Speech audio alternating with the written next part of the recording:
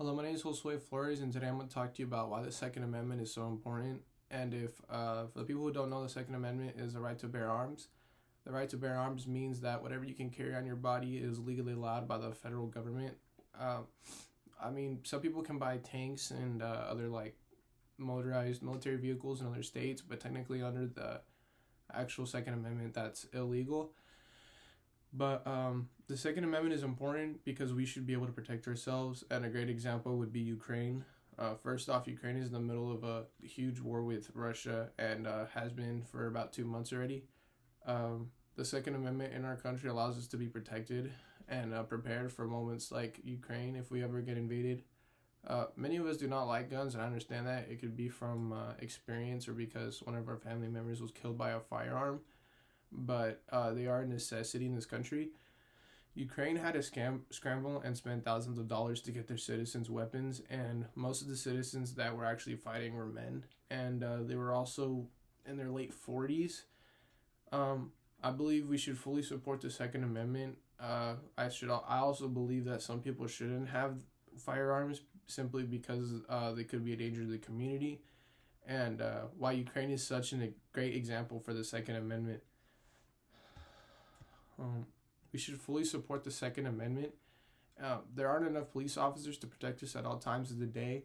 A house just around the corner from mine was robbed last week, and if it would have been my house, I would have liked to have some type of firearm or some type of weapon in my house to protect me and my family. Major cities like Chicago and Los Angeles, there's always robberies and assault with a firearm.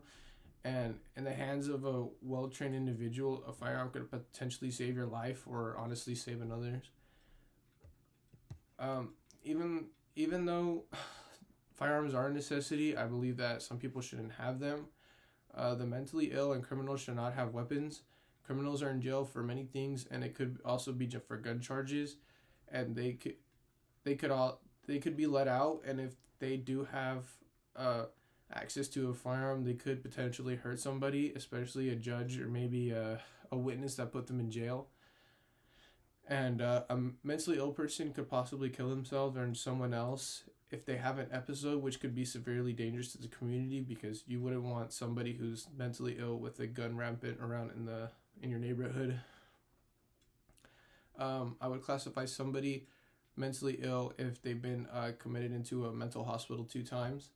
And for my final point, Ukraine has had to scramble for weapons, but if they did have a Second Amendment like ours, they would have been properly armed, and their citizens wouldn't have had to scramble to find guns and to actually make their own guns. Because I've heard that some people are making,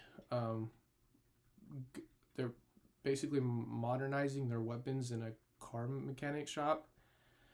But if they were armed long before the Russian invasion, I believe that, to be honest, the people would have been well more prepared and they would have actually known how to use the guns and they wouldn't have been trained in just a week or two learn how to use one.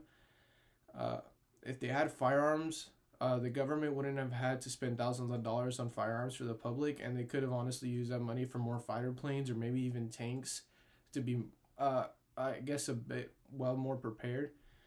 Um, in conclusion, the Second Amendment we have should be fully supported because Ukraine had to scrap whatever they had and whatever money they had, basically whatever money they had in the bank, I guess, to come together and buy weapons for the people so they could protect themselves. And even then, it wasn't enough because they've had thousands of civilian deaths, and there's been cities basically bombarded and destroyed by the Russian government or the Russian military. Um, Not all people should have a gun, especially domestic abusers. They could honestly kill their spouse if they do end up having a firearm in their possession, and mentally ill because they could kill themselves or somebody else in a mental episode. And also criminals, because if criminals get out and they do have access to a firearm, they could potentially put anybody in the community in danger that they're at. Um, the Second Amendment is a great amendment, and I feel that you as an American should support it, and also as a patriot, because honestly, I want to be protected in my home, and if I don't have the ability to do so, I'm gonna feel basically weaker because I know that a police officer isn't going to be there to protect me at all times of the day, and I want to make sure that when I have my own home and I have my own family, I want to be able to protect them. Thank you.